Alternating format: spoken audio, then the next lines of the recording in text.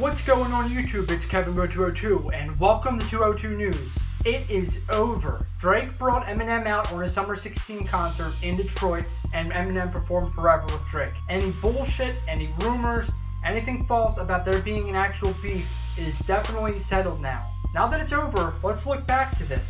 Ebro, the radio station host that said everything about there being a rumor that he heard about Eminem having something for Drake, then Drake saying that Eminem wouldn't do it and that if he did, he has something for Eminem. I don't know if I believe it entirely. I personally think that Drake might have said it, but I think that Eminem never really had anything for Drake in the first place. So maybe Drake was just acting like a tough guy, but obviously Drake doesn't want to have any issues with Eminem. So the best way to do it, bring Eminem out in his hometown Detroit, and the concert was amazing. And a lot of people don't know, but Drake was actually wearing the Shady XP Jordan 4s that have auctioned for over $30,000 on eBay during the performance with Eminem. Pretty sick, and obviously he's a fan of Eminem.